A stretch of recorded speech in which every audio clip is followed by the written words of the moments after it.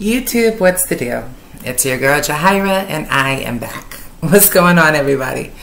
I hope everyone's doing well, as usual. God, I say the same thing at every intro, don't I? But I do. I hope that y'all are doing good, and, you know, everything is copacetic on your end. This is, again, one of those nights I was not intending to make a video. Disclaimer now, this is total, what's the word I'm looking for? Stream of consciousness, there we go. And there will be cursing, there will be smoking, I might commit a felony, who the hell knows? Anything can happen. But yeah, I wasn't planning on making this video.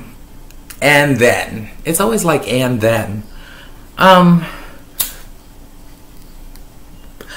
still have my next food challenge video to do.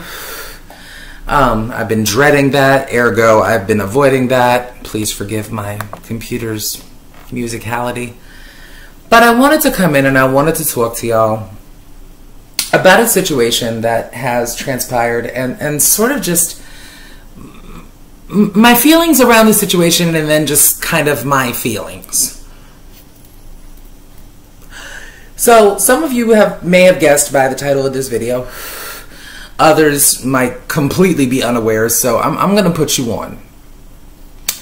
There is a YouTube personality here on YouTube, how's that for redundancy, by the name of Gigi Gorgeous. And Gigi Gorgeous is, how would one describe Gigi Gorgeous? She's sort of an online socialite. I'm told, I have heard that she sort of like performs or not performs literally, but God, what is the word? I'm told that she's Kylie Jenner's friend. Okay, so she's like in the circles of the celebrities, if you will. She is also a woman of transgender experience. Now, I've known of Gigi Gorgeous for quite some time, and I should probably preface this by saying I am not subscribed to her channel. I have never met her in life. She has no idea who I am. Contrary to popular belief, we don't all know each other. And so yeah, like I don't have a dog in her fight per se. There's no personal stake here. That's what I'm saying. Anywho, Gigi recently found herself in quite a bit of a dilemma when she attempted to go ostensibly on vacation of some sort to Dubai, which is located in the UAE, or the United Arab Emirates. And she was detained at the airport in Dubai and not allowed access into the city and subsequently the country due to her being transgender. And there was a bit of a kerfuffle. She more or less explains it all on her page, so I will do my utmost to link the video of her, illuminating the whole experience below. Anyway, so she made it out of Dubai, and she was sort of protesting the treatment that she received in that city, in the, country, if you will, and, just discrimination, etc., etc. I know of transgender women who have successfully managed to make their way in and out of Dubai, and these women don't have the celebrity adjacence that Gigi does. So, but I'm sure that by virtue of being a public figure and reasonably known, that contributed to her her dilemma and the subsequent drama that ensued. And that's not really what this is about. This is not going to be the whole Dubai has to change video. I mean, in a beautiful world, those attitudes would relax a bit and account for the humanity inherent in all of us. But I am no fool, and I am also somebody who was born in the Middle East. Most of you who've been with me a while know that I was born in Lebanon. I was born just outside of Beirut, Lebanon. And came to this country at a very young age, and da-da-da-da-da. So, I mean, actually, Lebanon is much more progressive in certain ways than other, well, certainly than in other areas, and in this instance, in Dubai as well. I.e., you will not be jailed for being transgender. It is not a punishable crime in Lebanon, where it is in Dubai. But that's not really why I'm here. I am here because I watched the video of Gigi, and as I said, I've known of Gigi's channel for a while. Actually, I go back to Gigi's channel prior to her transition, and I was a bit intrigued by her because we had something in common. Fun Jahira fact, coming in 3, 2, 1, which I've never disclosed before on YouTube. Once upon a time, a very long time ago, I was into competitive diving, as was Gigi. So we kind of had that thing in my head, like, okay, you understand 3.5 back in pike position, like it was a thing. Anyway, so yeah, there was that. So I'm watching this video, and I watched the video, and of course I feel for her, don't get me wrong. I'm not here to be like, well, girl, you should have known better. You know, it's not that kind of thing. Why I am here, which only took me approximately 6 minutes and 45 seconds to discover for y'all, is that I finished watching this video. And then my dumb ass started scrolling through the comments. And this was a real, like, perception versus reality moment for me, because I'm expecting that the first comment one would see is, I'm so glad you're back. I'm so glad nothing happened to you. It could have been so much worse. Thank God you're all right, etc. Gigi, I believe, has somewhere in the realm of 7 million subscribers. Plus, even, and a huge following and a huge support system. Presumably, the biggest, you know, audience of any trans YouTuber. So that's something, you know. Kudos, huge stuff here. So that's what I was expecting to see.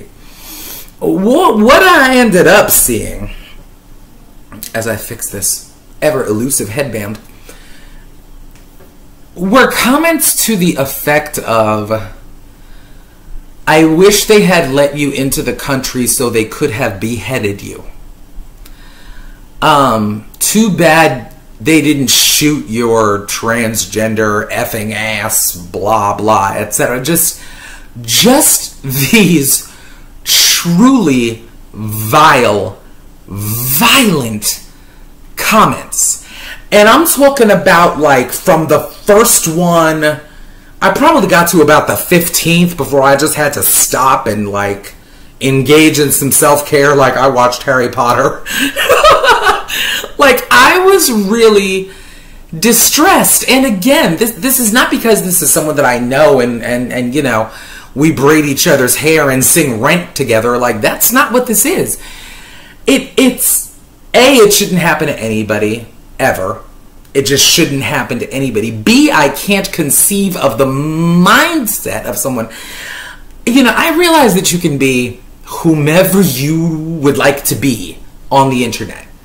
You have that capacity. All it takes is, you know, the lack of a picture and the facsimile of some kind of consistent approach to posting, and you can really cultivate a personality that, you know, can stay ostensibly for years to come. But I just wishing death on somebody, like truly lamenting the fact that someone did not die. at least presumably, is so far outside of the scope of my understanding of how humanity works. Like, I literally lack the wherewithal. This is why the FBI will never hire me as a profiler, parenthetically speaking. Like, I don't have it. I don't have that portion of the brain that allows you to, like, analyze that type of individual, you know, or even just prepare for that level of vitriol. Like, I don't got it. I don't. A bad bitch recognizes her limitations. Note that. It will be helpful later. You know, I'm just not that person. And thirdly,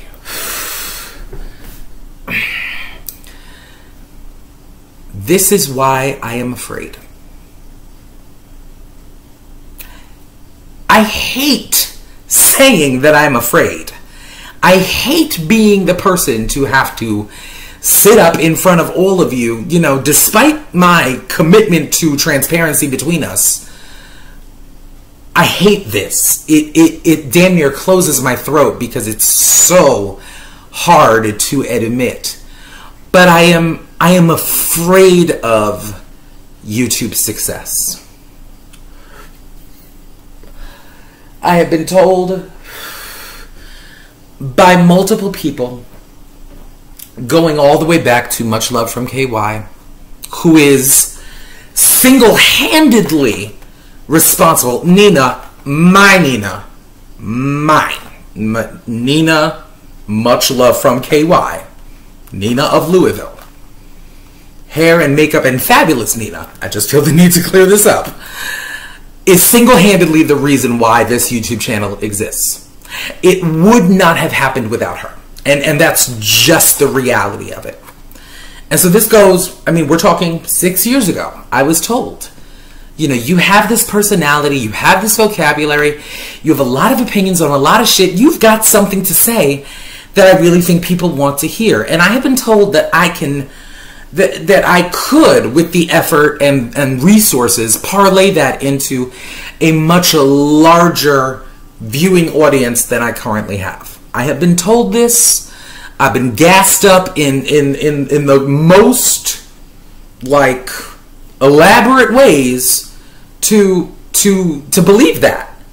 And on some level, do I know that I can? Yeah. I mean, and I don't say that with hubris. You know what I mean? Please know that, like, all humility is still present, but it's like, if I was to do certain things, and if I was to, you know, put more effort in than I do, and if I was to be more consistent than I am, yeah, it could happen. I know that it could happen. I'm chain smoking. But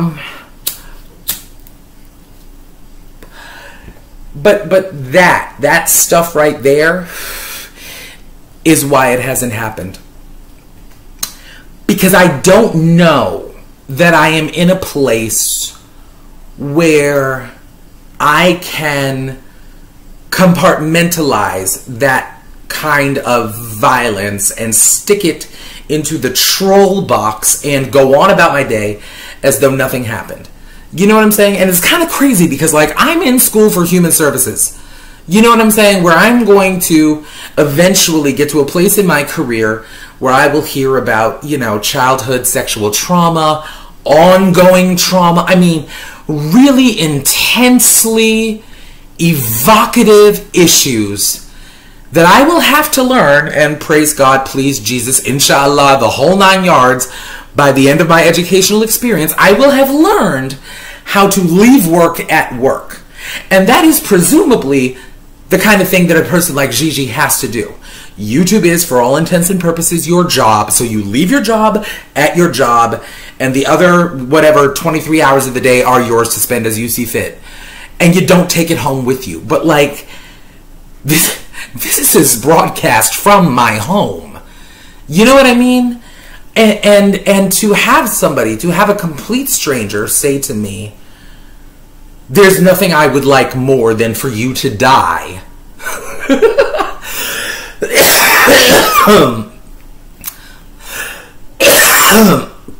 And not have that immerse itself into my heart. You know what I mean? Like, and not carry that around at this juncture would be beyond difficult for me. Now, I am in possession of an amazing support system. I have my mother, whom is my mother, but she's my mother. I hope y'all know what I mean by that. Like, she's a pain in the butt, but she's my pain in the butt.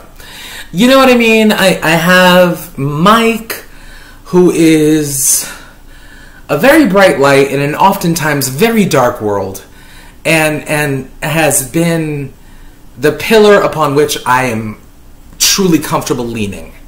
I have friends and loved ones. I mean, I'm good in that sense, but just something like that, like, how do you remove yourself from... I'm not there. I know that I'm not there. Again, a bad bitch knows her limitations. That I have not arrived at that place yet, and I don't even know how to get there, to be honest. You know what I mean? Like, we tell ourselves these platitudes all the time. Oh, you got to develop a thick skin. You got to buck up. You know, just these bullshit pats on the head that we give ourselves, like, you know, but like, I tend to approach life heart first. And that has gotten me in a world of bullshit before. Please make no mistake about it. But I've come to accept that as part of my genius. And that is the way that I have to move throughout the world, because that is the way I was designed. I am always going to be that person who checks in with my emotions before I get all analytical and logical and things of that nature. And so, yeah, that hurts on a whole other level, to know that your life is so expendable in the eyes of others, even if those others are insignificant. And please don't get me wrong, I am not looking for... This is not like grand opening of the sympathy parade. Like, please do not, like, deluge the comment section with, you know, with platitudes towards me. Like, I got this. I realize that they're trolls. I realize that they are peons in the grand scheme of things, and that they should be insignificant, and things like that. Like, I know all this. Logically, I know all of this, but I also know the way that my heart is set up. And I know that it would sting. And I know that, you know, like, at the very least, it's going to fuck up my day. So that's where I am. I mean, my heart goes out to Gigi, both for what she experienced, which I'm sorry that she experienced it. I can't sit here and say, like, I never saw it coming, because, you know, that neck of the woods... You should have asked around. I'm sorry. And I don't want to judge her either.